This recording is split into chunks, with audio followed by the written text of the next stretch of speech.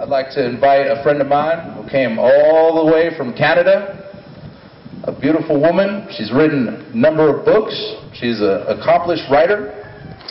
This, of course, is Bren Kolson. I'd like to get a warm applause for this warrior woman. Oh, thank you with your presence.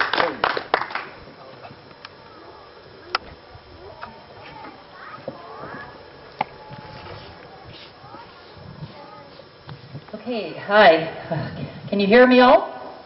Yeah. Yeah? Okay. I don't know, because when I'm up here speaking, it doesn't sound like I'm being heard, like type of thing, you know. Anyway, my name is Bren Kolson.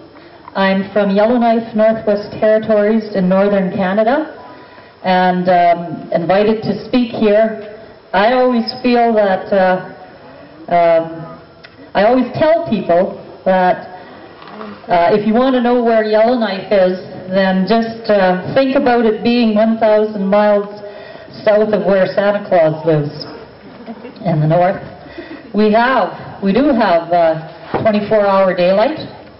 In the summertime, in July, most of the month, you have 24-hour daylight, and in November, for a couple of weeks, we have almost 24-hour darkness. But anyway, I was born in Yellowknife years ago, before there was even a government there. If you look at the top of North America, in the top of Canada, you know where Alaska is, and then there's the Yukon, and then there used to be all the way to the Atlantic Ocean, the Northwest Territories. But in 1999 we split the Northwest Territories in half, because we have now a Western Northwest Territories and an Eastern Northwest Territories. And I'm from the Western Northwest Territories.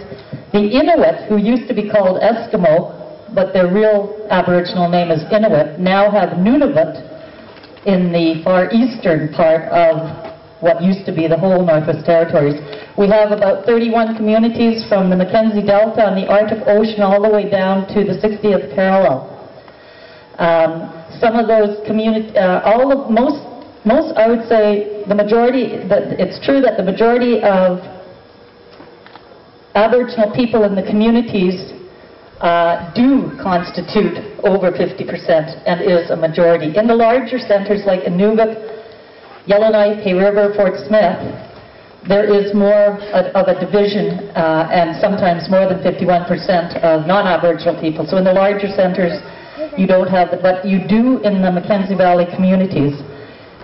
I am what is called Métis, M-E-T-I-S.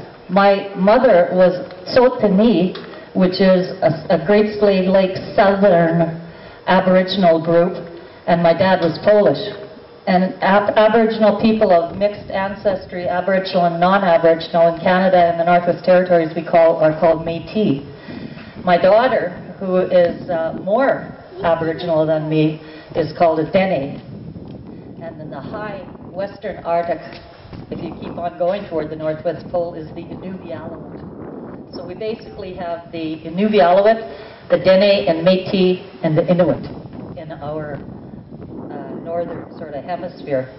I've always believed that in order for you to understand who you are, you have to know your history. And that's why it's so important that young people are being educated today to know their history, because once you know your history, you have an identity. I look at history, heritage, and culture as past, present, and future. You need to